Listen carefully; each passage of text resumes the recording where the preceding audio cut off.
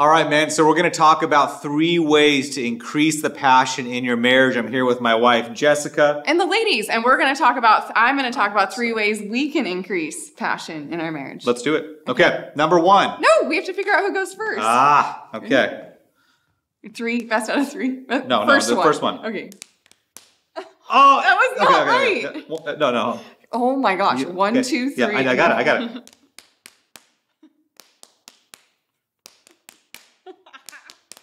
No, you didn't do it. Okay, I did do it. Okay, I'm going, gosh, that took way too long. So 6 ways to create passion, connection, intimacy. 1 could be to play games or touch, but we won't talk about those today. But ladies, like seriously, and tell me how this would go the best way. Yeah. I feel like the first thing that you could do that I neglected for a very long time was the sexy selfie.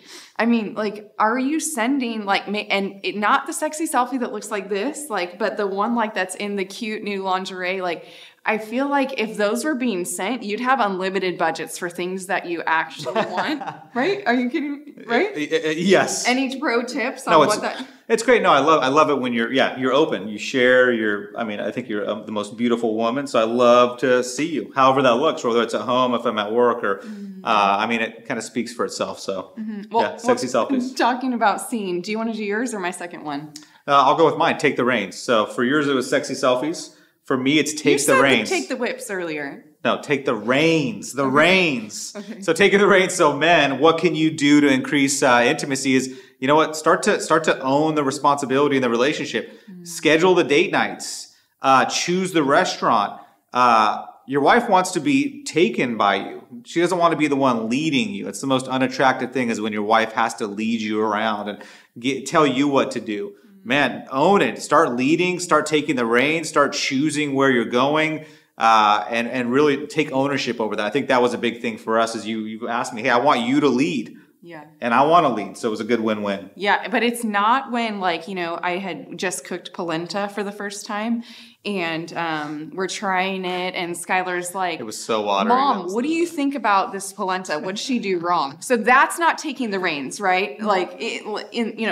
Or even bringing your mom into that's the no-go zone, no-fly zone for sure. Babe, this is awesome. My mom happened to be there. I asked her what she thought of the polenta, but anyway. Let me get third-party validation that you suck, Jessica. Number 2. Okay, number 2. So speaking of visual attraction, right, walking around naked. Like, when was the last time? Even if you have kids, maybe the kids are gone, or can you get the kids outside? Does your husband get to see your body? And do you have a strut that you get to do through the house? But I mean, so the sexy selfie, the strut, does that make you feel full? Or what does that provoke in a man? When his wife is willing to kind of just show up in that way, why should they do it? Because they're I don't want to. Well, we're visual creatures, men especially. So we just love to see. And so if we're married and we're going to be married to somebody the rest of our lives, we love to mix it up and have fun. So yeah, if you can be naked in the house or in lingerie or in something hot, that turns us on, and that's fun and playful for us. That's different than just having an hour-long conversation with you, right? I'd rather visually see you. Yeah. That's number 2. Number 2, be vulnerable. So for a man, right, the thing we're most of the time not willing to do, there's a saying, what you're most looking to find is where you're least likely wanting to go. Right? And so if you want sexual intimacy, it starts with emotional intimacy. So being willing to be vulnerable and be authentic and really bring all of yourself to a conversation.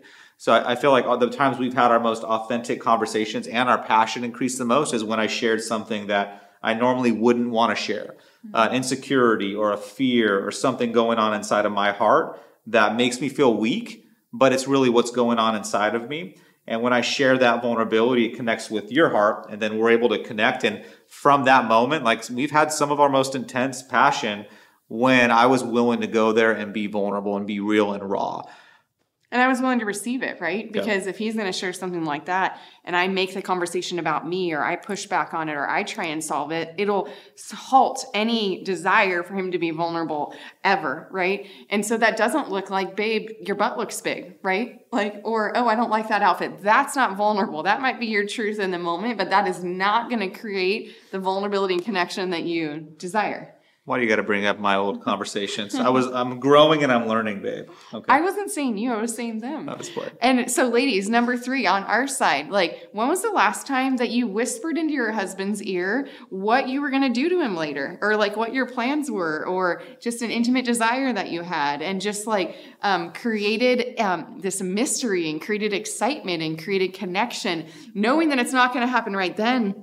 Not even that it has to happen that night, but when was the last time like you spoke in that way, right, to him? Yeah. I would call that bringing in playfulness, almost sexual playfulness, right? Yeah. Kind of having fun and flirting and that stuff. I love it when you do that, right? That increases our intimacy and our connection, and it's fun, and I love it. So that's great. Number 3. Invest regularly. So this is something that is challenging for a lot of men, especially men that are busy, right? We're focused. We got to take care of the kids. We got sport. We don't take care. We got to make sure the kids are taken care of at night, or maybe helping. Hopefully you're helping out with the kids.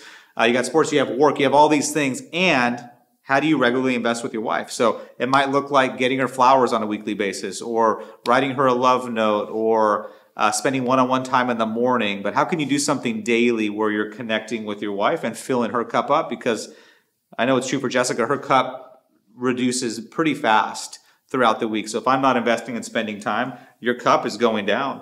Mm-hmm. And then when I have to go make a withdrawal, right? When I'm investing, if I don't invest, but then I make a withdrawal, that's where our relationship starts to get very touchy. But if I'm regularly investing and keeping your cup full, it keeps the passion there. She wants to do more for me. She wants to connect with me intimately. But if I'm just withdrawing, right, working long hours, there's no need for her, no desire for her to do that. And so ladies, like as he's done that, I've had to really check myself in, am I receiving it, or am I wanting it to look my way? So a great example is last week he had his assistant plan part of our date night. And the old me would have been like, well, you didn't do it, so it doesn't count for you. I thought you didn't know about that. I'm just kidding. You didn't do it, so it doesn't count for you. Like, you don't get the points because somebody else did it.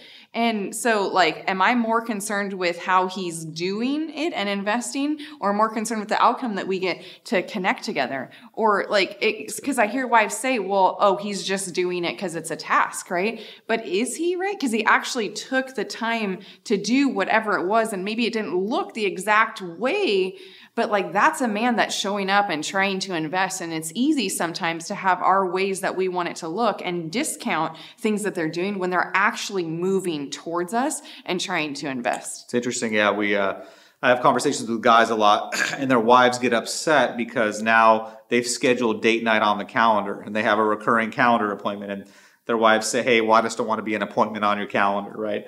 And then, but that's priority, right? Yeah, if you're on my calendar, you're a priority. If you're not on my calendar, you're not a priority. So, like, the best thing, if you can get on my calendar, that's a top thing. So, if you're on my list, that means I care about you. If I'm willing to write it down and be intentional with those things. And for men, we need to do that. It just doesn't come naturally. We just get distracted. And so we got to have a list. We got to have something we can kind of work off of to remember to stay present. It doesn't mean we don't care. We just need a couple extra tools to make sure we stay focused because we have a lot going on, right? Women can handle a lot more. Guys, we're single-minded. And so if we're going to be managing 5 things, we need to at least to have a list to stay on track. Mm-hmm. No, we need lists too, for sure. So if you got any value out of this, or you think that you'd want your spouse to watch this so they could see the other side of it, rather than just shooting it over, like what could you say to, like, because if Skylar sent me this video and the wife was talking about send a sexy selfie, walk around naked, whisper in his ear what you want to do later, like I'd be like, dude, like, are you kidding me? Like, this is trash, right? But is there a way that you can engage them in it, right? Like, and through sending this, express your commitment to having an amazing marriage, right? So if Skylar just sent this and said, hey, babe, I want you to do more of that, right? It wouldn't mean as much as if he said, hey, like, this reminded me, like, I want to show up in this way, and I would love it if you showed up in this way more. Like, how can we have the most passionate, intimate, connected marriage possible?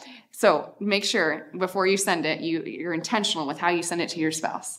Great. If you're not following or not subscribed, definitely do so for more great, great stuff.